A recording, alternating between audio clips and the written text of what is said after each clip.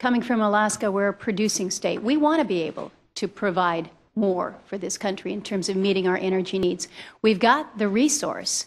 We've just got to have the policies that allow us to develop this resource. And that's what this legislation is about. We're talking about the production side of the energy puzzle right now. Think back to what we did with the Energy Act of 05 and the Energy Act of 07. There was a real focus, certainly in the 07, on the conservation and the efficiency pieces of how we meet our energy needs. We focused on the renewables, gave great emphasis in those areas. But the one thing that we really have failed to do in our comprehensive energy policy is to address the production piece, the supply side of it. And that's what today's conversation is about. This is how we meet this ever-growing demand.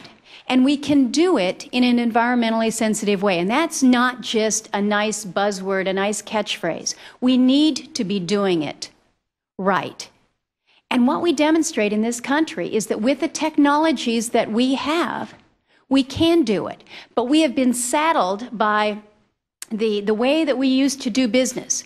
Well, I can tell you, come up to my state of Alaska, come up to the oil fields, look at how we did business in Prudhoe Bay 30 years ago. The technology was different then. What we're doing today with directional drilling, going down under the surface, not disturbing the surface area, not affecting the wildlife or the waterfowl that may be there, allowing those who live on the land to continue to live on the land, to not add any degree of spoilage in an area that we want to keep as environmentally sound as we possibly can. Allow us to use the technologies that we have in place.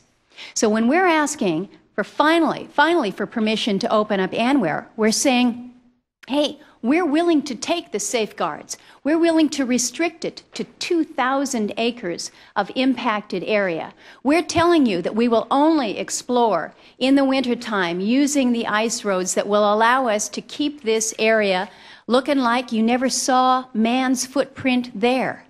Allow us to use the technologies that this country has pioneered to develop a resource that this country needs.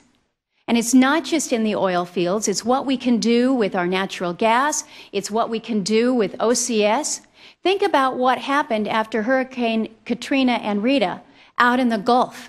With all those rigs out there, did you see the news stories about the spills in the Gulf? No, you didn't, because we've got the technology that has allowed us to produce there and provide this country with a level of resource at a level of environmental protection.